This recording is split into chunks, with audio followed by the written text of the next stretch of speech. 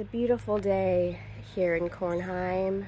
It's almost in the 70s and there's not a cloud in the sky, which definitely gives you a good demonstration of what Midwest spring weather entails, because just a few days ago we had one of the worst storm outbreaks in a long time here in the United States. And it's interesting that people from across the pond and in other parts of the world didn't know what we meant online when we were talking about outbreaks, and it was tornado outbreaks, because I guess they're just not as common in other parts of the globe. But here in just adjacent to what we call Tornado Alley in the States, it's just kind of a regular part of life, especially in the spring is when the weather is at its most volatile, because we have that transition from cold air into warm air happening all up and down the country.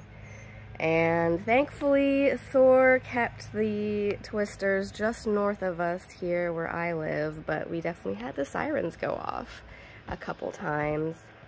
And I definitely came out here to his little makeshift outdoor altar and gave him some offerings afterwards, and thank you. So here is our little indoor seedling starting setup. How's that for alliteration?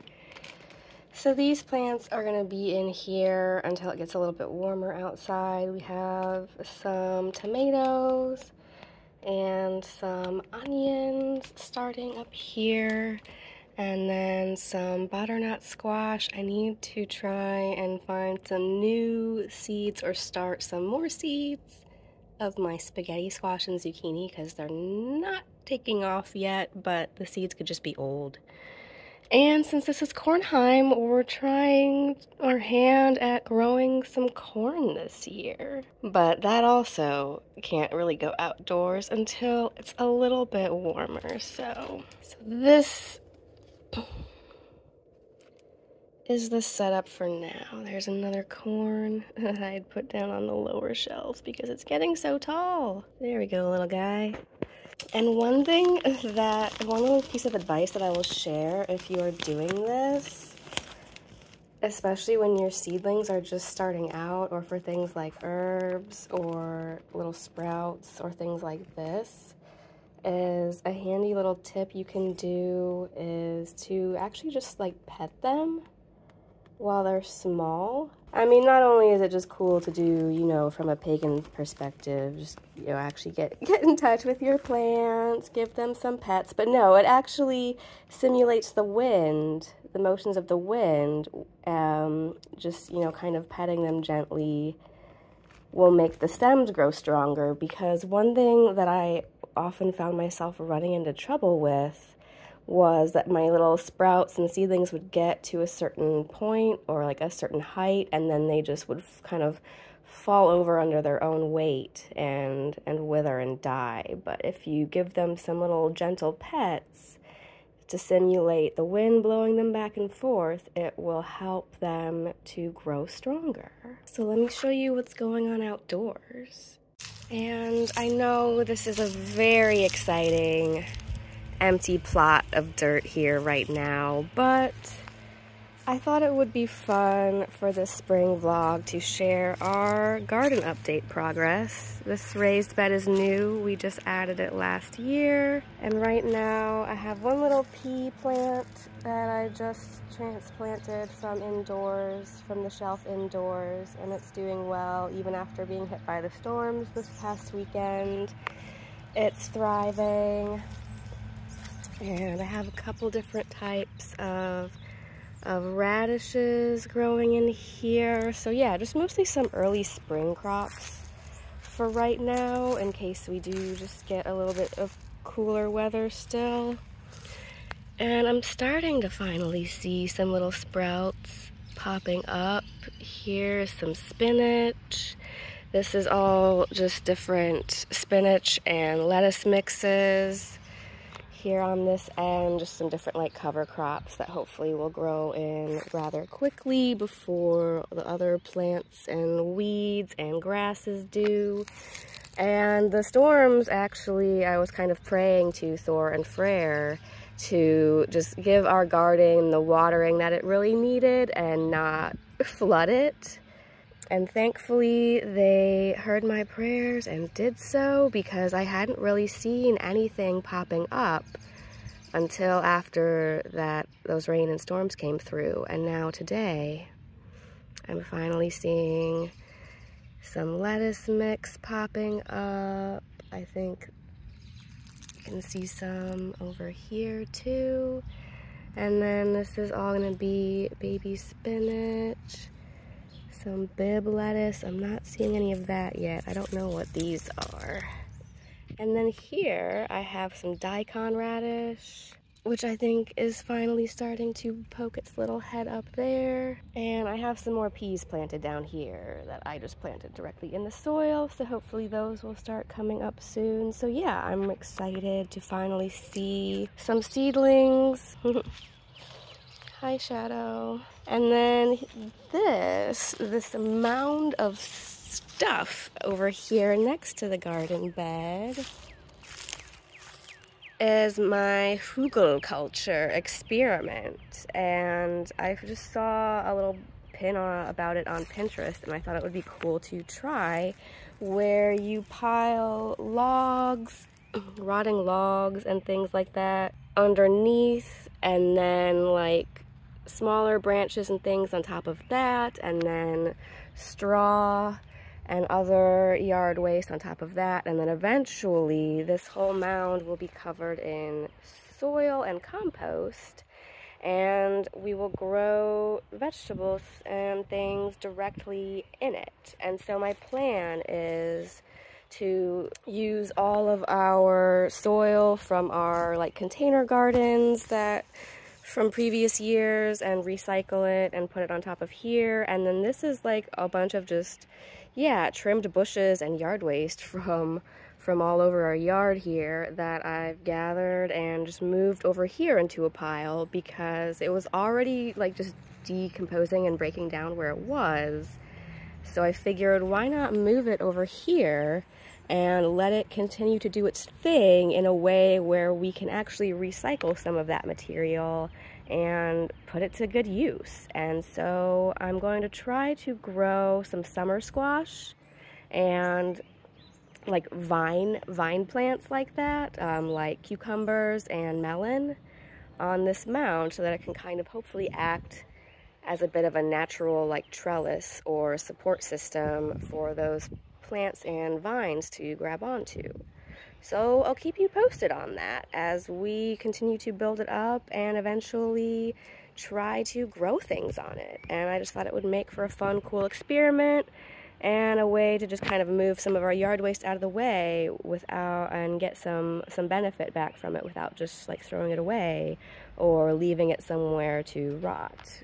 This is kind of a purposeful way of layering that material so that you're putting that decomposition to work for you in your garden, because supposedly, you know, this will also act as its own composting pile as the material breaks down and provide nutrients to the growing plants. And I also read that if you live in some of the more northern climates, it will actually help you to be able to start plants outdoors earlier, because it will warm the soil and provide heat as it breaks down and as the material decomposes underneath.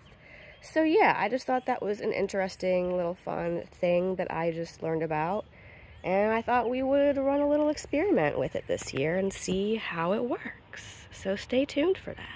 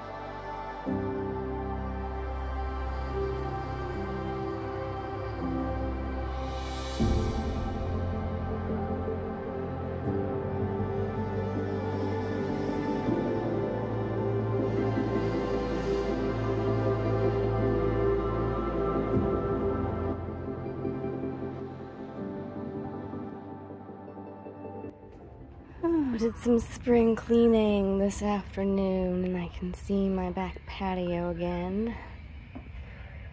And it ended up working out because I'm trying to just repurpose all these different piles of yard waste into the Hugelkulture mound experiment back there. So all of this dead grass will be, you know, straw now and can go over there. So this is the Hugelkulture mound now. After a few weeks and some rain, it's definitely been kind of packed down a little bit from where it was at. I've just covered it with all of this dead grass that I found all over the yard. Got some peas coming up now, which is exciting. Trying to plant a bunch this year so that I can actually get a good amount of pea pods all ready to be picked at the same time, so I can have enough, you know, worth actually making a meal or a snack out of. So we've got quite a few of those popping up now, which is awesome. And then over here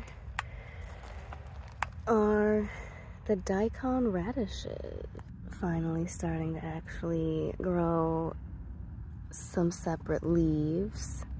Plant Watch 2023. It's only been a week or two since I last filmed these seedlings, but as you can see, they're really starting to take off here. This is the corn. It's gonna have to go outside soon. Squash. I'm gonna have to get some more zucchini seeds because those didn't sprout. And then these tomatoes are really starting to take off, so they're gonna have to go outside soon too. And then these onions are gonna have to be thinned out and transplanted outside here at some point. Crazy how fast everything is starting to grow now. Okay, and then back here is eventually going to be built up into a bigger outdoor Thor altar. It's kind of just like a little makeshift spot in the back corner of the yard for right now. And I had tried to like build up a little earth mound and cover it with some stones that we just pulled out of the garden and out of the soil. And then we have this stone or crystal carved bowl here that I leave his offerings in, but it's also become very compacted down and shrunken down by all the rain and whatnot. And now it's also covered in this beautiful like ground ivy, which is blossoming all over the back of my yard in these little pretty purple flowers.